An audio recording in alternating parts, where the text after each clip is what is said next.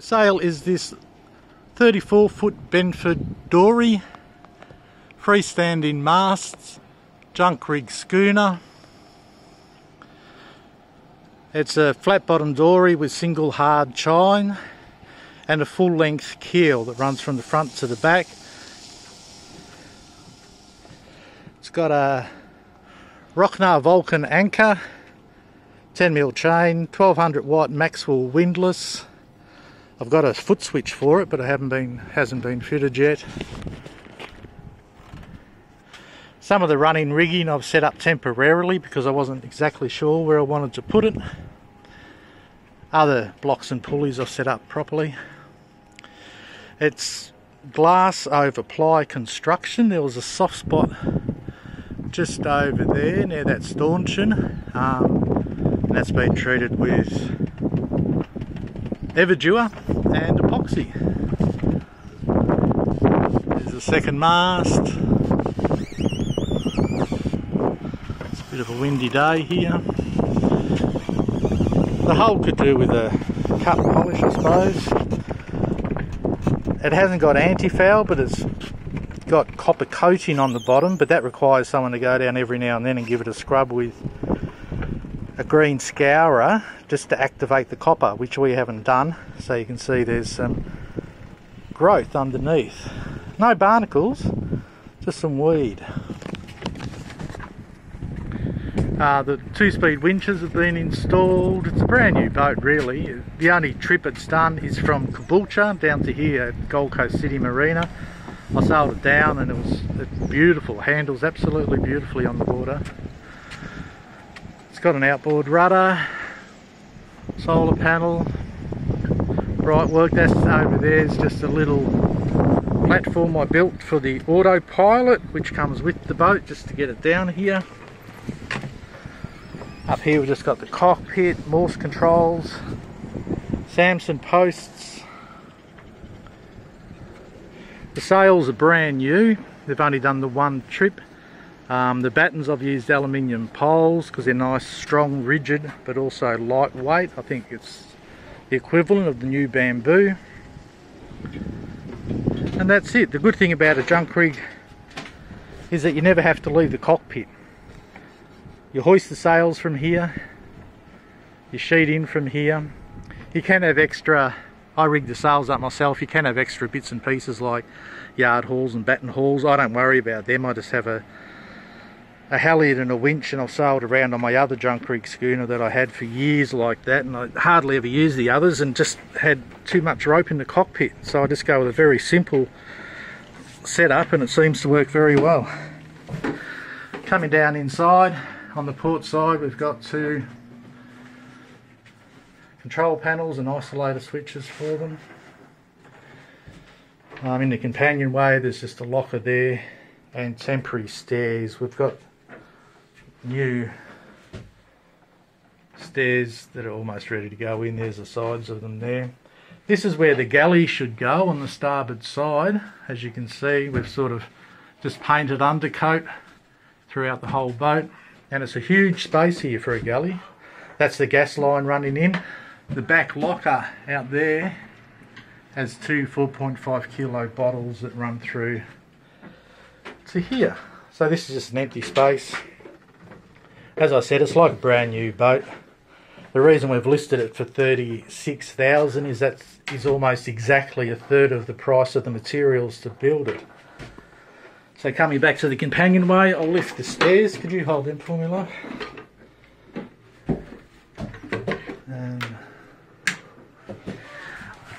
Under here we have a Volvo Penta. It's only a little 13 horsepower with a sail drive with a folding prop. Can't really see that well in here, but that there is 12 volt hot water service which runs to the shower. Over this side there's the tank, inlets, outlets, pong box, etc. There's heaps of storage room in there. The motor's pretty much brand new. I've done 5 hours on it and it was new when it was put in, I believe. So on the port side, as you come down the companionway, we have the bathroom. Oh, that's just an exhaust fan. Well, because that window's been blocked out for privacy, obviously. Kitchen sink. It's a 12 volt push button dunny. More lockers in here. There's the DC 12 volt electricals. You can see everything's been beautifully done. All the wiring's been labelled.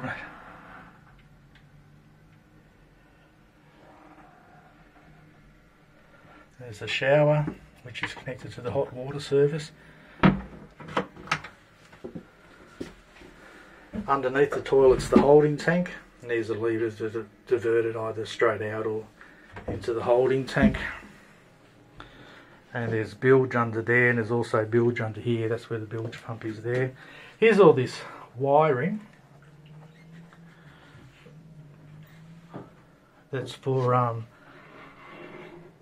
connecting stuff. There's 240 volts coming in from that side, and that's all the DC wiring from this side, just for the house batteries to hook up to. Pretty simple process. The galley extends back over here, and sorry, this is the navigation station, or whatever you want to use it for. That's just a pedestal for a table or a chair. It's supposed to be for a chair, but we were going to use it as a table. And in here is the saloon section. It's just an inbuilt speaker. Under both seats are inbuilt water tanks. Again, I've just used, it's not really undercoat, but it's a low sheen paint, and I use it because it's highly antifungal. And so you can paint over the top of it again. There's another hatch. There's also a hatch in the bedroom, in the V-berth. The roof's been lined. That all unscrews so you can get to the wiring. There's also wiring in behind there. And then from there we go down into the very big V-berth. Cupboards can go up on the sides there.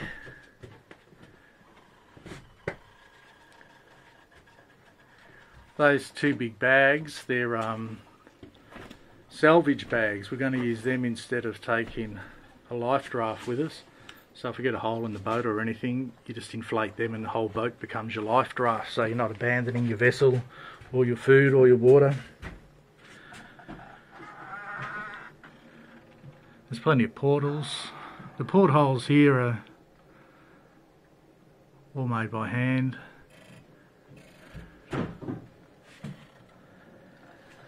And that's the boat.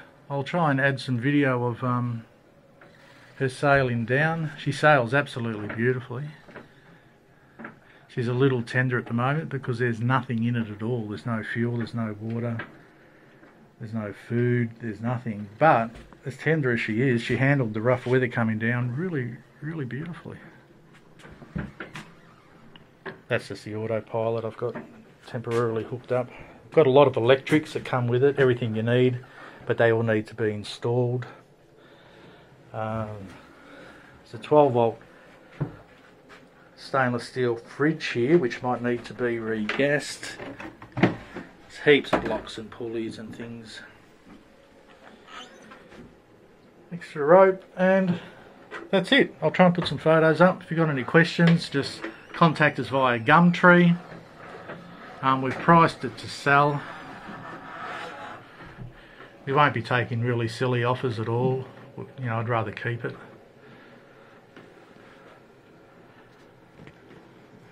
Thanks for your time.